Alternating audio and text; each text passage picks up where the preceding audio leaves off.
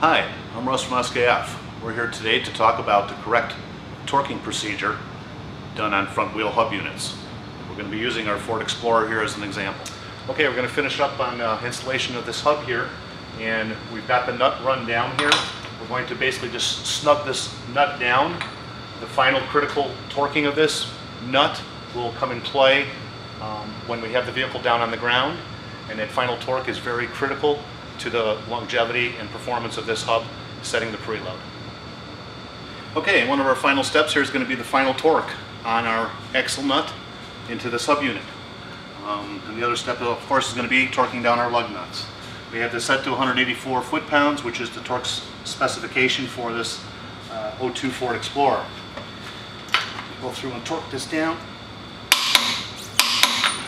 As always, the final installation procedure is going to be the torquing of our axle nut. Those axle nuts need to be torqued to the correct specifications. Those specifications are designed to set the preload of the bearing.